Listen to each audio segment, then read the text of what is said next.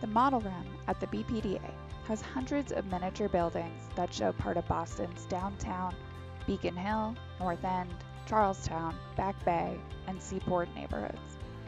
Each inch represents 40 feet. Meet Pratap, a senior advisor to the director at the BPDA.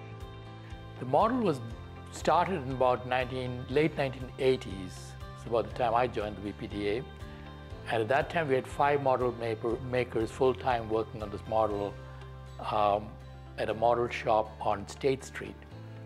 So it's been about 40 years in the making, but it's now one that's mostly complete, as in it has all the basic building blocks of Boston downtown in place, and we add to it as needed as new proposals and new buildings that are being planned in Boston come up, we add to the model.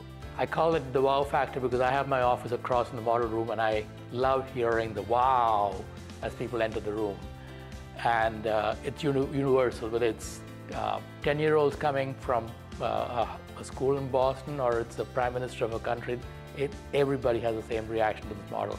Because very rarely do you get an overview of such a large area that this model covers at one swell swoop.